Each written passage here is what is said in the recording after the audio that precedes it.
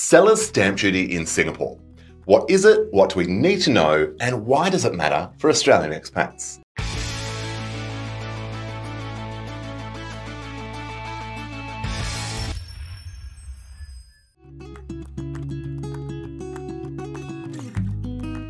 Hi there, Jared Brown here, Australian expat financial planner, helping Australians take control of their finances as expats here in Singapore.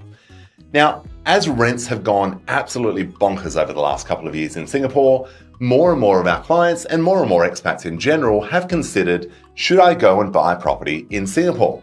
I'm paying all this rent is dead money, or at least that's what I'm told. I'd much rather go and pay interest because that'll be a lot more exciting. Or at least, does it make sense? Let's run the numbers, let's work out, should I buy a property in Singapore instead of paying rent? And one of the big fees or taxes or potential costs we need to be mindful of is seller's stamp duty. This was introduced in Singapore as a measure to stop people flipping property. So the Singapore government, very sensibly, designs these rules to incentivize the right types of behavior. And the right type of behavior they were trying to incentivize was long-term holding for property. The easiest way to do that is ensure that people incur quite hefty costs or fees if they do the wrong thing. And that is where seller's stamp duty comes in. So if you buy and sell a property, now we're not talking about HDB properties in Singapore, they have a different time frame, but a non-landed property here in Singapore, and you sell that property within 3 years, you could pay up to 12% seller's stamp duty. And that is on the sale price or the market value of that property. Here's how it works. If you buy a property and sell it within the first 12 months, then you'll pay 12%.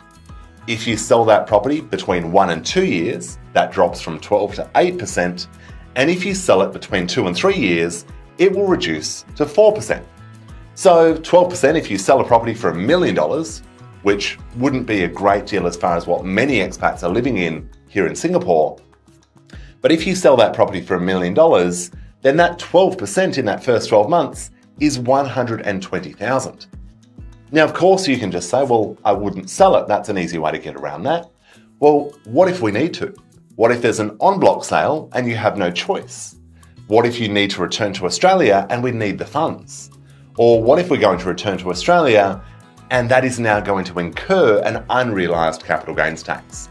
These are the things we need to be mindful of. It's not just the entry cost into property of buyer's stamp duty and additional buyer's stamp duty, which was also increased quite significantly only recently, but we also need to be mindful of the costs of exiting that property right here in Singapore. So as always, run your numbers, don't make decisions blindly. Is it the right thing to buy or continue renting? Of course, there is no one size fits all, but run your own numbers, do your own homework, and of course, reach out with any questions. Thank you for tuning in and see you in the next one.